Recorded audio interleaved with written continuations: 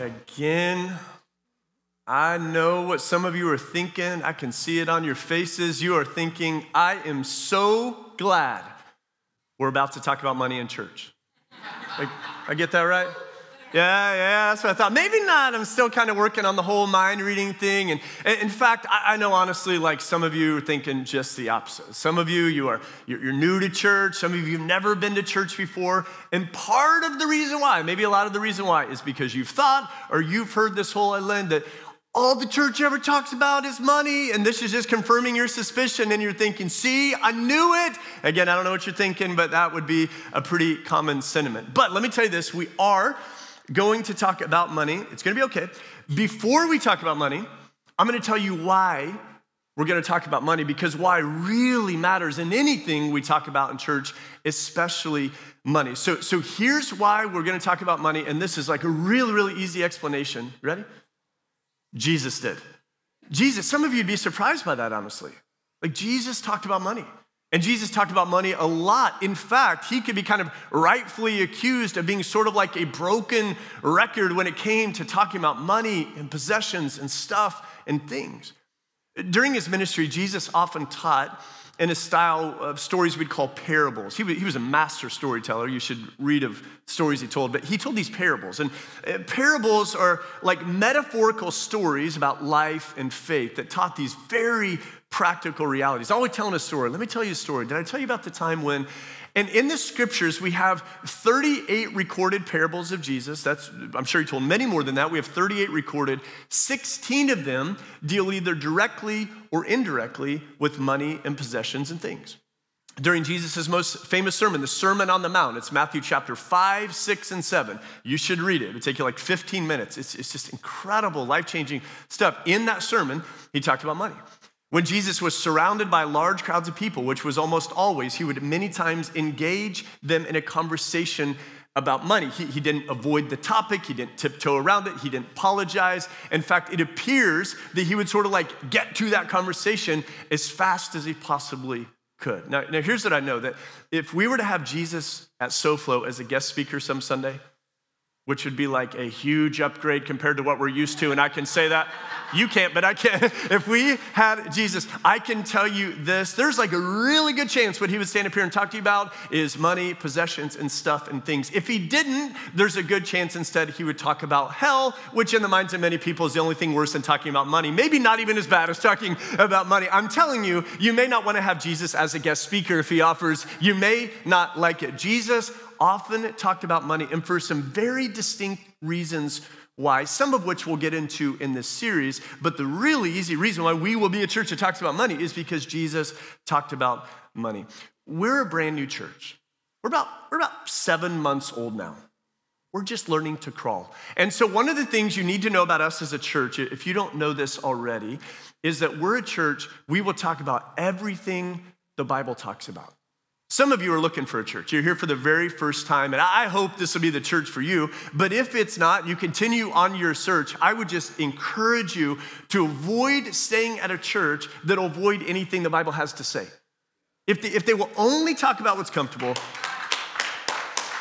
if they will only talk about what's comfortable, if they will only talk about what's popular, if they will only talk about what's easy to hear, man, I would just not be a part of that church. I'm just telling you that. We will talk about everything that the Bible talks about. We will talk about faith and fear and joy and anxiety and depression. We'll talk about heaven and hell and death. We'll talk about marriage and divorce and gender. We'll talk about sin and salvation. We will here talk about sex and the afterlife. Someone once said this. They said, hey, if you want to draw a large crowd of people, talk about sex or the afterlife. They said, if you really want a large crowd of people, answer this question, will there be sex in the afterlife? So that's gonna be our talk next week. Invite your friends and family. It's gonna be a whole lot of fun. We'll probably have an Easter-sized crowd next week. You understand my point? We will talk about everything the Bible talks about it, the way the Bible talks about it, which is in love. So absolutely, we'll talk about money. So these next few weeks, we're gonna do this series you see up here called $1 Million Questions. Now, $1 Million Question is a phrase that we use in the English language to communicate like a high stakes question or a really, really important question. And each week we're gonna deal with a really high stakes question in regards to money that applies to all of us equally. And so our $1 million question for today is this, is how are you managing? Now, if I could sit down with each one of you individually, which I hope to get the opportunity to do as time passes, and we could meet for like tea or coffee or have a meal together. And I was able to ask you this question in regards to money. How are you managing? I know some of what I would hear, some of the responses. I would hear, I'm doing okay. Like the investments are holding strong and the cash flow is steady. And others of you would say, well, I'm buckling down to prepare for retirement. Some of you would say, man, I'm really struggling, because I took some risks in my investment portfolio and they did not go well. And so I'm farther behind than when I started. Can I get an amen? Right? Some of you would say that. Some of you would say, man, every month it seems like there is more month than money. Or you may say, man, I don't have much, but I'm making it work. And these are just a few of the things I would hear. Some of you feel like, man, those are the words right out of my mouth. That's exactly what I would say. Those are all very, very legitimate questions to this question, or answers to this question, how are you managing? But that's not what I mean when I ask, how are you managing? When I ask, how are you managing, I'm actually getting at the idea of ownership. And unless and until we all understand the idea of ownership when it comes to stuff, we will never be able to navigate finances in a healthy, God-honoring way. So let me explain really clearly what I mean when I talk about ownership. It is this. You won't have to write it down. It's easy to remember. God owns everything. Deuteronomy chapter 10, verse 14 says, to the Lord your God belong the heavens, even the highest heavens, the earth, and everything in it. Psalm 24:1 says, the earth is the Lord's and everything in it, the world and all who live in it, for he founded it upon the seas and established it upon the waters. Let me simplify that verse even more. Nothing is ours, everything is his. The sun, the moon, the stars, the planets, the mountains, the plains and the valleys, the forests and the jungles, every mote of dust, every grain of sand, everything is his. In the Bible, it says he owns a cattle on 1,000 hills. I don't even know how many cattle live on one hill. I think it's a lot that he owns cattle live on 1,000 hills. That's his way of saying, I own it all. In the Bible, God says, the gold is mine and the silver is also mine. Everything is his. That means your house title says your name, even though it's really the bank's. It says your name, but it's his. And so are the houses next to yours and those that are across the street. That's his. And maybe the extra car maybe you saved up to like drive it on the weekends and it's really nice. It's a great car. He loves it, and it's his car. He's glad he has that car. Like, that's his. And the clothes you wear, they may not be his style, but they're his. And the food you eat is his, and the bank account is his. And that little stash of cash you have tucked away that your husband or wife doesn't know about, he's got his eye on it because it's his. And your 401k account is his, and all your investment portfolio is his. Now, when we are born, we have some new babies in here, and this is true about them. When we are born, there's like this word that is hardwired onto our minds and quickly makes it down to our tongues. It is the word mine. So you know it. I knew you did, okay? It is mine. And if you knew, it'd be fun to know, but if you knew the first 5 words you spoke in your earthly life, I can almost assure you, in maybe your native language, the word was mine. We begin that, it's like mine, mommy, and daddy. That's the way it usually goes. Like, we begin the word early and often. And if you have a little toddler in your house, you know just how true that is. That they're barely walking, they're barely talking, they pee their pants by day and they poop their pants by night, and they run around the house saying, mine, mine, mine, mine, mine, mine, mine. Now, from God's perspective, when he hears us say mine, about treasures and trinkets and money and possessions and stuff, it must be a little bit like when we see our snotty-nosed, diaper-wearing kid run around the house saying, mine, mine, mine. He's like, oh, isn't that cute? He thinks he owns something. Oh, like for God, it's probably a little bit laughable, but also probably heartbreaking. Because he knows that if we don't ever understand the idea of ownership, then everything in life, in faith, and especially finances will be off kilter. One of my favorite authors named A.W. Tozier, he said it best. He said, as long as we think we own anything, that thing owns us. As soon as we know that we own nothing, God owns us. Everything is God's. Now, I want to be really honest with you. I'm human too, like you are. This goes against the grain. Like, even if you've been in church your entire life, you've loved God your whole life, you've been following Jesus your whole life, or maybe you're brand new to this, it's just a difficult pill to swallow, this idea that, like, you own nothing, I own nothing, we own nothing. Because you're the one that works the overtime. You're the one that stood at the assembly line for all those years. You're the one that has the calluses on your hands and feet. You're the one that missed the birthday parties and you didn't get to be at all the holidays. And you're the one that came up with the marketing strategy. And you're the one that cut the deal. And you're the one that had the business idea in the first place. And so because you did the work and put in the time, then it just naturally seems that the money and the possessions and stuff is also yours. It's not. It's his. And so here's the idea. We all have to wrap our minds around it. We're all in this together, by the way. None of us are ahead of the others. God owns everything. We own nothing, but we're all managers of some things. So when I ask that question again, how are you managing? What I'm not asking is, how are things going with finances? Is it going the way you hoped or not? What I'm actually asking is, how are you managing the resources that God has entrusted to you? Think of that idea. That's a paradigm shift moment in our hearts and minds. Like, everything you touch and have and eat and experience and enjoy and you're surrounded by, everything, God is like, I'll entrust you with that.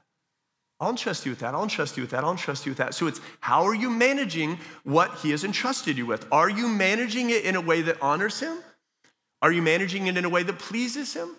Are you managing it in a way that would incline him to trust you with more? Are you managing it in a way that would incline him to trust you with less? It's how are you managing? Now, a lot of us, we would struggle to even answer that question.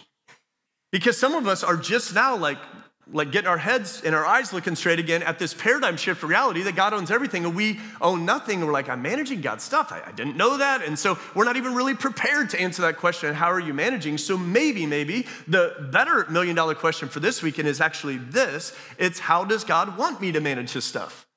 Maybe we need to back up and start there. I think that's the right question. Some of you're financial investors. So you get to spend your time investing other people's money. That sounds fun to me. I want to sign up for that. That's what you do. And maybe you have all these clients. I bet you don't have a client that just shows up at your office, drops a bag of gold on your desk and just says, hey, do whatever you want with it. I don't care. Just let me know. If you do have a client like that, have them drop the next bag of gold here and I'll take good care of it for you, okay? If that's how your clients roll, I want in that action. But that's not how it goes. You sit down and you have a conversation and they call you and they text you. Maybe they annoy you with emails, but you talk about goals and ideas and concepts and strategies of what they want the resources to accomplish. And then, to the very best of your ability, then you manage that accordingly. The same is absolutely with God. He's saying, I'm entrusting you with this, and this, and this, and he has a very specific kind of idea in mind of how he wants you to manage his resources during the time that you have his resources, which won't be forever, by the way. And so again, the question is, how does God want me to manage his stuff?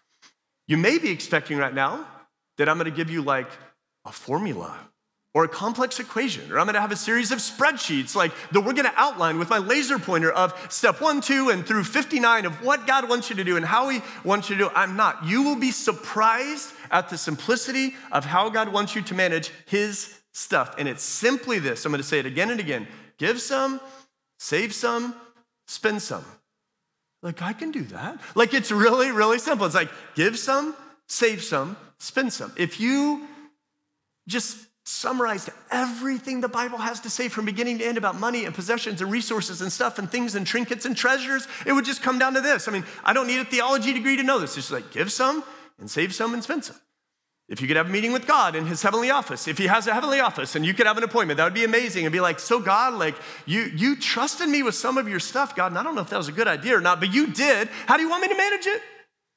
He would say, you don't need to write it down. Just remember this. Give some, save some, and spend some. What I love about God's intention for his stuff is that it equally applies to all of us. Like socioeconomically, we have like a widespread on the spectrum right here in this room and a part of our church. So if you're living in the lower class, socioeconomically speaking, and you're striving to get to middle class, or you're the middle class and you really hope to get to the upper class, or the upper class and you're just like reaching for the stars, the plan's the same. Whether you're a teenager working your very first job, or you're maybe middle of your career, you're a retiree that's just working a side hustle, trying to make ends meet, the plan's the same. Whether you've invested millions of dollars in the stock market that you're so kind of anxious about, or you don't even have enough to take a simple trip to the supermarket, the plan is the same. It's give some, save some, and spend some. So we're just going to very briefly talk about each one of those as we look at managing in a way that honors God. So the first one there is give some. And I want to admit to you, I'm not accidentally starting with give some. Because according to God's plan in God's economy, if you don't first give some, then you've already guaranteed that you're not going to be honoring him well with the rest of what you have. You can save a lot, and you can spend a lot, but if you don't first give some, you're not going to be honoring God. And let me tell you that the idea of give some, that was not my idea. Don't blame me. Promise? Don't blame me. It was also no pastor. No pastor was sitting in his office one day like, oh, I know what we can do. We can tell people to give some. Like, yeah, and hey, pastors, you need to tell people to give some. Like, no, it was God's idea long before any of us were around. You go all the way back in the Old Testament, beginning of the Bible, and we find God intentionally building out a relationship with a certain group of people.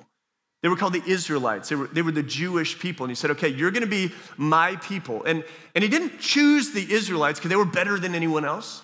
He didn't choose the Jewish people because they were good. He chose them because he was good. And he said, this is going to be the group of people that I'm going to lead and I'm going to love and I'm going to protect. And out of them, one day will come the Savior, Jesus, the Messiah, into the world. And so he said, okay, you and me, we're going to have like this incredible relationship. And so he was very clear, mapping out how the relationship dynamic was going to go.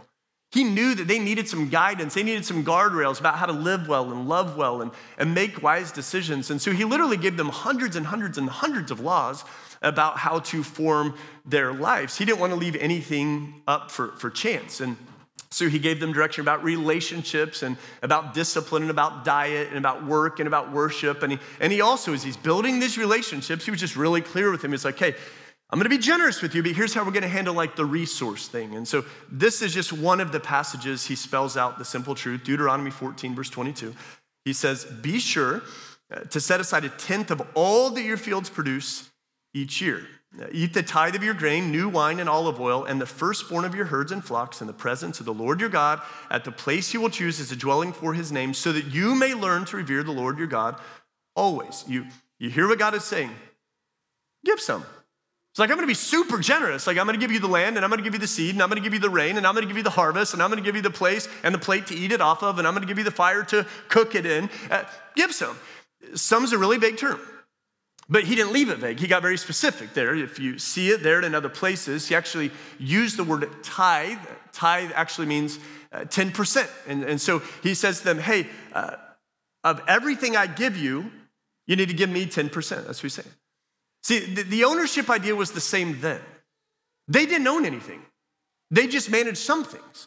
And so when he was talking to them about this idea of give some, of tithe, he wasn't saying, hey, give me some of yours stuff.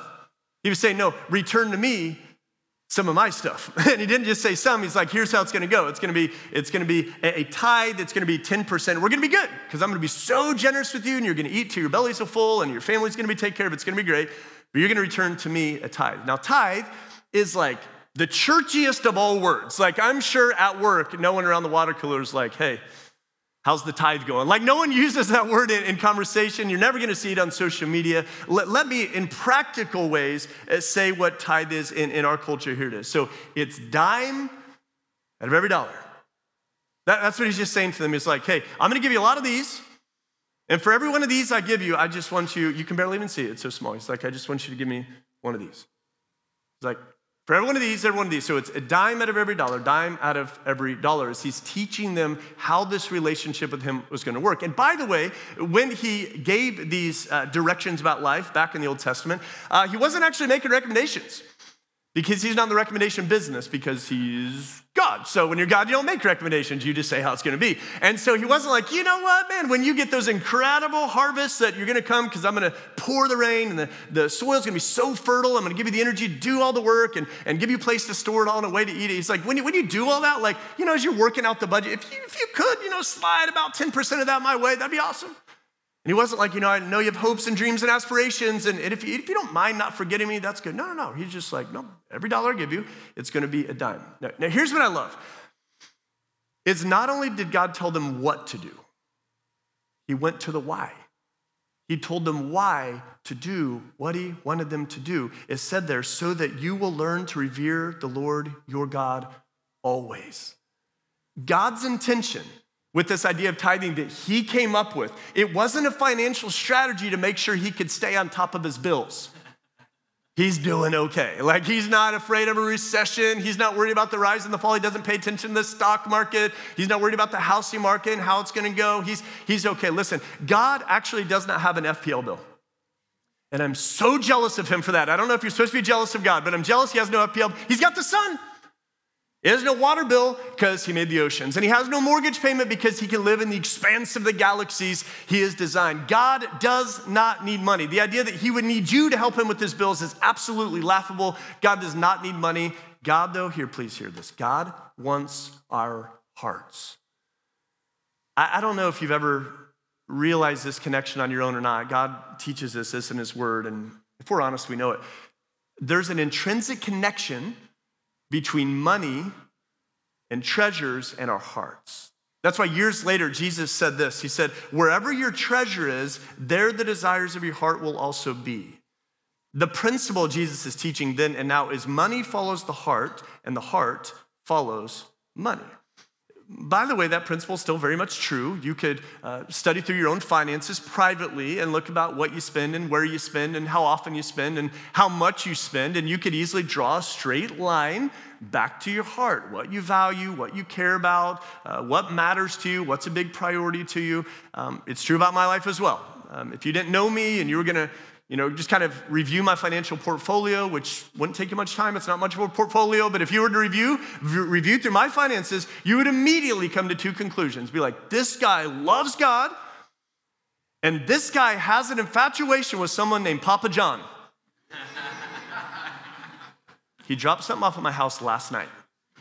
And both of those things are true about me, like money follows the heart and the heart follows money. That's just true. You would come to some other conclusions about me as well, but those would be the first two that would come to your mind. God knew that if he put this system in place, he knows what he's doing, that, hey, first is going to come to me. He would stay in the center of their lives. Because do you know God doesn't want to be like a part of your life? He's not looking for a bit role in your life. He's not looking to be a supporting cast role in your life. God wants to be your life, the center of your life, the top of the life, the bottom of your life, the sides of your life. He wants to be your whole life. Now, I'll acknowledge to you that our lives as followers of Jesus it's not measured by the Old Testament. Like, we're not checking off boxes and trying to get a good score so that we can somehow earn the love of God. We already have the love of God. We live under the grace of Jesus. Thank God for that. And in the New Testament, the Bible, Jesus built upon, he didn't get rid of, he built upon the Old Testament. So we're not measured by the Old Testament. I want to tell you that, but the principles are still the same, that God, who's the same yesterday, today, and forever, still wants to be very much a center of your life. And it's still true that money follows the heart and the heart follows money. And he just knows that if you give him the first dime of every dollar he trusts you with, he will be front and center in your life. And if you don't, I'm just telling you, he probably won't. I've lived in both of those seasons of life. So he said, here's how I want you to manage. I want you to give some, and then he says this, save some. In the Old Testament, everyone could take a deep breath now, okay, because we got past the give some part. So in the Old Testament, there's a writing called Proverbs, and Proverbs, love it, it's amazing. It was written by a guy named Solomon, who the Bible talks about as being the wisest man who has ever lived. And so Proverbs is just filled up with these wise sayings about life, like practical wisdom. You would read it and be like, yeah, that makes sense. I agree with that. Yeah, that's kind of how the world operates. That's how relationships should go. And in Proverbs, he gives some practical wisdom about every single aspect of life, including finances, oftentimes in regards to saving. Here's some of what he wrote. Proverbs 21:5. He said, good planning and hard work lead to prosperity, but hasty shortcuts lead to poverty. That's true. Proverbs 13:11. Wealth from get-rich-quick schemes quickly disappears. Wealth from hard work grows over time. Proverbs 6:6-8. Take a lesson from the ants, you lazy bones. His words, not mine. Learn from their ways and become wise. Though they have no prince or governor or ruler to make them work, they labor hard all summer, gathering food for the winter. Now, personally, I've not learned most of my life lessons from ants. If so, I'd walk around with breadcrumbs, biting people's ankles. That's not how I roll, okay? But you understand what he is saying there, and it's woven into the rest of his writing as well. He's like, save some. Saving comes easier to some than others. For instance, it doesn't come easy to me. It comes easily to my wife. So, perfect example, when my wife and I got married, on the day of our wedding, we had a collective net worth of about $5,000. We were thousandaires, you could say, I guess. So we had a collective net worth of about $5,000, and that is because the day we got married, my wife had $5,000. And so we had a net worth. I actually had a negative net worth. She probably had like 7, and I had -2, so it equaled 5. Like saving, and that's just true. Saving is a discipline I've had to learn. It's a discipline everyone at some point has to learn. Jesus once said this, get this. He said, do not worry about tomorrow. He did not say, pretend tomorrow doesn't exist. And so if you haven't done so already, I'm not asking for a show of hands, but we need to learn to save. And we can just start small. You're not going to develop a life savings overnight, but you can do it day and night, by day and night, by day and night. I remember the very first time that I ever made a deposit in my retirement account. When you're in ministry, it's called a 403B instead of a 401k. Same thing, it's a retirement account. And I made the very first deposit in that. And to be honest, it felt like so small and so minuscule and so insignificant. I was like, why am I even doing this? Like I could just use this money to call Papa John and at least fill my belly. Like that'd probably be a better use of this money. It seems so insignificant, but I made the deposit. And then I just kept doing it, small, kept doing it. 15 years later, I can tell you I have a really new friend. He's a best friend called compound interest. It's a very, very good thing. You should try it out. So start small if you've got to and stay small if you need to. Resist the temptation to rely on a magic windfall happening later on in life. You're going to win the lottery or you're going to get a large inheritance from a step uncle you didn't even know you had. That happens sometimes, but not usually. Don't do that, and instead just save. Now saving is not easy. If it was, everyone would do it. But if you just do it persistently, little by little, day and night, you'll just be so glad you did. And so students, can I talk to you? Students, if you're working your very first job, give God the first dime at least out of every dollar and save at least the next dime out of every dollar. You'll be glad you did. And if you're in the middle of your career and earning really, really well and you're buying all these things and having all these experiences, give God at least the first dime out of every dollar, save at least the next dime of every dollar. If you're a retiree and you're working a few side hustles just to try to make that Social Security stretch, give God the first dime of every dollar and save at least the next dime of every dollar. Saving isn't flashy or glamorous, but it's healthy and holy. Saving minimizes unnecessary stress and anxiety later in life from living beyond your means. And unfortunately, I've experienced a whole lot of that when we first got married, and it was in my early 20s. So one clarification I want to make about saving is this, is very important, is saving is holy, hoarding is not. Spending can be unhealthy. Did you know saving can be unhealthy? Because saving is holy, but hoarding is not. So of course it's like, well, how do you know that you're hoarding? Let me give you a few examples. When the abundance of savings you have has become a source of pride, you're no longer just saving, you're hoarding. When you're saving at the expense of giving, you're hoarding. If you always have to find new and creative ways to tug more money away, and we're all so happy for you, it's actually not saving, it's hoarding. And so set some responsible savings goals and go after those. Even be aggressive, like prepare really well for life. But if you start finding your confidence and your security and your identity and what you have saved, it's no longer saving, it's hoarding. So save, but don't hoard. Never allow yourself to cling too tightly what doesn't even belong to you. So don't be stingy, and also don't be flippant, because neither represent well the one who owns what you're just managing. So give some, save some, and I wish we could have a drum roll right now, the moment we've all been waiting for. Spend some, all right? Like, where are my spenders out here? It's okay to raise your hand. Who's a spender?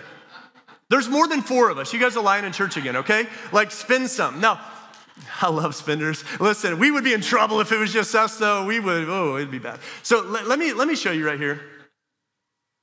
how generous God is. Yeah. He gives you every dollar you have. Any dollar that's ever come through your hands, or your pocket, or your account, or you found it in your couch pillow cushion, he gave it to you. So he gives you every dollar. And every dollar he gives, he's just like, hey, give me the first dime. Remember, it's so small you can barely see it. Give me the first dime. Save at least the next dime. And he's like, those final 7 or 8 dimes, go at it. Spend. Have fun. Build your life. It's great. Like, there's so much freedom in the spending. You know, when you study the Bible, what you're not going to find? You're not going to find this long list of rules about how to spend the final 7 or 8 dimes. You also don't have to be, worried that God is going to slap your hand if you spend one of the dimes incorrectly, or you passed the threshold, or it wasn't quite right, this instead of that. No. Like, there's a whole lot of freedom in how to deal with and how to manage the final 7 or 8 dimes. There's this mentality that develops in certain sectors of faith people, and I'm not even sure how or why this happens. I kind of grew up in it a little bit. There's another extreme too, but in this extreme, it's like, well, once you start loving God, and once you start following Jesus, you can't have nice things anymore. You can't do fun stuff. Like, there's a limit of how nice it can be. And do you know we always set the limit like a little bit higher than where we live? So if anyone's beyond us, like they're past the limit, that's not in the Bible. That's not in the Bible. Like, a lot of the most faithful men and women of God in the Bible, they were actually really wealthy people, lived really luxurious lives. I'm not telling you need or even should go live a crazy luxurious life, but like, people did that loved God. Eat good food. Go on great trips. Make memories. Live in a comfortable house. Drive an enjoyable car. Like, wear stylish clothes if you prefer. There's a whole lot of freedom in the spending of the final 7 or 8 dimes. And here's the idea that if you give the first dime and save at least the second dime, you're going to enjoy the spending so much more, because you will be honoring God, preparing for the future God has for you, and enjoying the goodness of God all at the same time. You'll have a ball with the final 7 or 8 dimes of every dollar God has given you. So in the Bible, there's not all these rules about how to spend, but there's a few biblical principles I would just encourage you to keep in mind as I finish this up. The first one is this, is spend with eternity in mind. Everything we buy here is temporary. Even the nicest cars are going to end up in the junkyard. It's hard to believe, but even the sweet minivan I drive that the doors don't work, the visor fell off at 160,000 miles, it's one day going to be in the junkyard. I might drop it off there later on this afternoon. Like, everything, all cars are going to end up in the junkyard. The nicest homes are going to be torn down and replaced. You don't believe me? Go on a drive down Billionaires Row on Palm Beach Island today, and you'll see it happening every other house. Jewelry fades, clothes wear out, shoes wear out. I'm not trying to be Debbie Downer up here. I'm just being honest with you that we live in a very temporal world. And so spend on the temporary, but do spend money with the eternity in mind as well. Like, spend some money on organizations that advocate for widows and orphans. Spend some money on appropriate battles of social justice. Spend some money helping to elevate people that have been pressed down their whole life. Spend some money bringing a taste of heaven down to earth. Spend money on the temporary, but also spend with an eye on the eternal. Also, I'll just tell you, spend with realistic expectations. Don't spend in search of gaining lasting satisfaction. Don't spend trying to increase your self-confidence. Don't spend trying to acquire hope and peace and joy. Don't spend trying to become more loved or more accepted. If you spend for any of those reasons, you're going to end up so empty and so disappointed. By the way, there's a reason some of us live so empty and disappointed, because we do tend to spend these ways. We do tend to spend with these motivations, with these expectations in mind. So I just encourage you, when you spend, no matter where you spend or how much you spend or what your rhythm of spending is, every now and then at least pause and ask this question: why am I spending this money? If you just do that, I would assume that the pattern of your spending will change, and you maybe even find yourself spending less. One more idea to keep in mind as you spend the final 7 or 8 dimes of every dollar: spend with gratitude.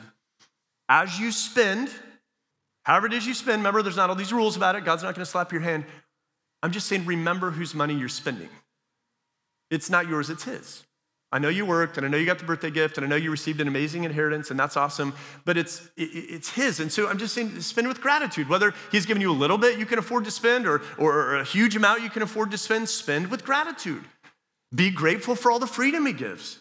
Be grateful that he shared with you and let you spend. Be grateful that he asked so little in return. He's like, no, those 7 or 8 times, you're good, go for it. Like spend, be grateful. And so the shoes you wear and the food you eat and the car you drive and the house you live in and the pillow you lay on and the TV you watch, just be grateful. In my family, I have the role of grocery shopper. So for about the last 10 years or so, since our daughter Hazel was born, almost 10 years, I've been the family grocery shopper. And when I tell people that, it always sounds so noble. But can I admit it to you, confess in front of my wife for the first time, I don't do it for noble reasons at all. I do it because then I can pick out whatever I want with no questions asked. It's a privilege that comes to being the shopper. My wife just found out I actually do it. So I love actually doing the grocery shopping. It's like, I'll take this and that and another box of donuts. And you can just do it when you're the shopper.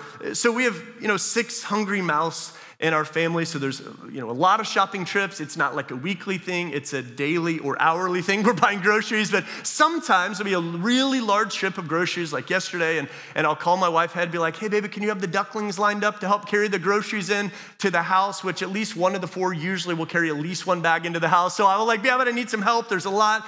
So we'll get them unloaded and we'll get it set out on the countertop. And not always, but sometimes my wife will tell you that in that moment, while they're still sitting in bags, I've gathered up the kids and my wife and said, hey, God, thank you for these groceries.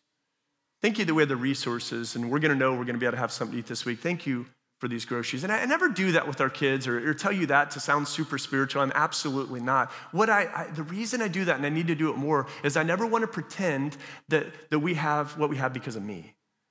And I never want to presume that we're always going to have what we have. And so just grateful as I push that cart to the car and load the groceries up and get them unloaded. And I'm just telling you, whether it be groceries or gifts or gas or gummy bears or even a G-Wagon if you roll like that, just spend with gratitude. So next week, we're going to pick up the conversation with another $1 million question, but I just hope you'll always, always, always remember this truth, that God owns everything. We manage some things, and if you want to manage in a way that honors God, I'm sure you do, and I want to. It's really simple. We can all do it. It's just give some, save some, and then spend some. Let's pray. God, we're so thankful. You are so generous, Lord, when we believe the truth, and I do, that it's actually all yours, and you're just letting us manage some of what's yours. I'm actually shocked by your generosity. When I think about the clothes I wear and the air I breathe and the water I drink and the vacations I go on and the TV I watch and the bed I have to sleep in, it's just, you're so generous, Lord. And we just want to manage it in a way that honors you, God. There's no guilt involved. It's not about shame. It's about honoring the one who gave us his stuff to manage. And so, Lord, I pray that when you look at our lives and even look at our church family, us as a church, how we handle resources, we just want to do it in a way that honors you. And we're so thankful that you give us so much freedom in how to do it. It's just give some and save some and spend some. And it'll avoid a lot of stress, a lot of anxiety, and it really give us the freedom to enjoy your goodness. God, I pray that we'd be a generous people and a really wise and God-honoring people with the resources you've entrusted us with, Lord. And we pray this in Jesus' name.